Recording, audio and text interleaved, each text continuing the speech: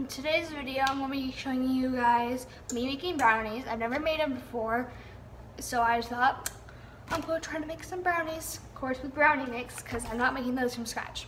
So first of all, I've already preheated my oven to 350. That's the first step you want to do.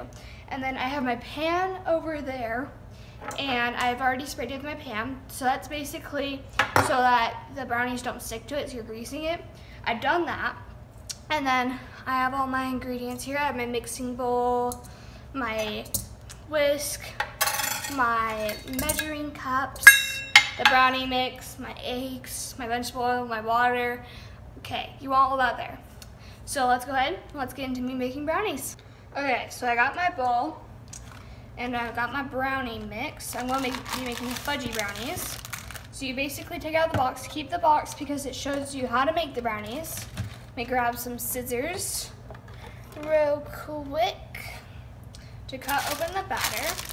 So on the steps it says to have your batter, to put your batter in first. I'm not sure the steps really matter, but I will do it in the order that the thing tells me to, because that probably gives me the best result. So you pour it, all of it into your mix, well, your bowl, my mix. Oh, that smells like heavenly. It smells like brownies. Brownies are heavenly smelling. Okay, so you have it all in your bowl, and then the next ingredient is, hold on, add your eggs. So if you want to make cake-like brownies, you need 3 eggs. If you want to make fudgy brownies, you only need the 2 eggs. And I'm just making the fudgy brownies, so I only need 2 eggs. Now, secret about making, which you might know, may not, is so basically, you know, you can crack the egg however you want. Cracking on the bowl makes it less of a good crack. Well, not good crack, but like less, you know. But cracking it on a flat surface makes your crack a little bit nicer. And then you put your egg in your mixing bowl, throw it in the sink, your egg, the shell, and try not to get any shell in your food because that's gross.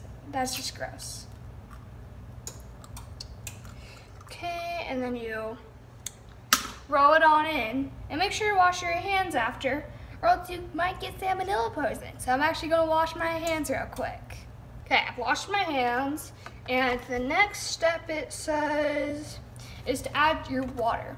So you need 1/4 a cup of water. So let me just fill it up in the sink. I'm not sure what kind of water you need, but I'm not sure like what temperature you need. So I think any temperature works. And then you just need 1/4 a cup of water. You put that in your sink. Well, I don't know why, it's just water. And then you need 1/2 a cup of your vegetable oil. So let me just pour it real quick. Move the mixing bowl so you guys can see it. You might want to be a little bit more careful with vegetable oil. Okay, so let's pour. I just hit the whisk. It's fine. It's fine. It's all fine. I just dropped the lid too. Okay, clearly I'm not made for making brownies. So fill this to the fill line at the top. The top's your fill line. And be really careful.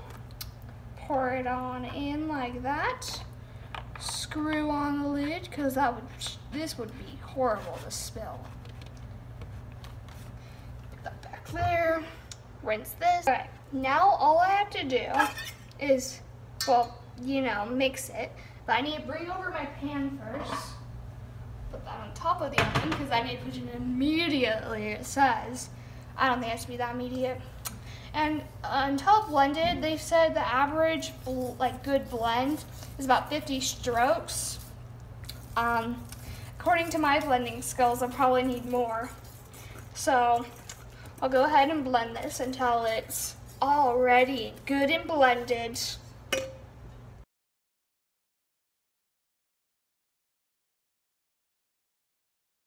Okay guys, so I need to pour it into the pan because I just finished mixing. Okay, I might need a spatula. Let me grab a spatula. All off the list, except for the parts I want, like coarse. Because I don't know about you guys, but I love raw brownie what is it? Batter, that's it. I don't know why I couldn't think of the word. Just put that over the sink. There we go, not staying. Okay, let me pour it on into the pan.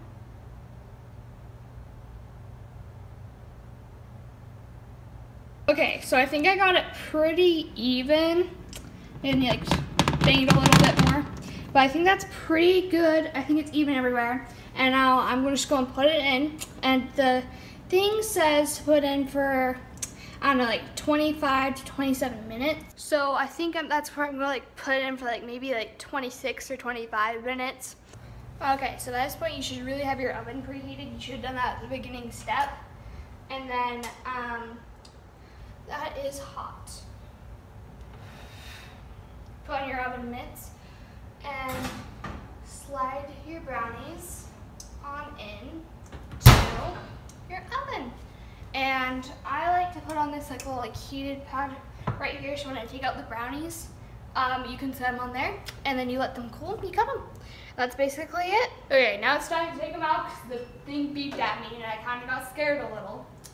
So put on your oven mitts, which are actually kind of tricky, and open it up. Be careful, it's quite hot.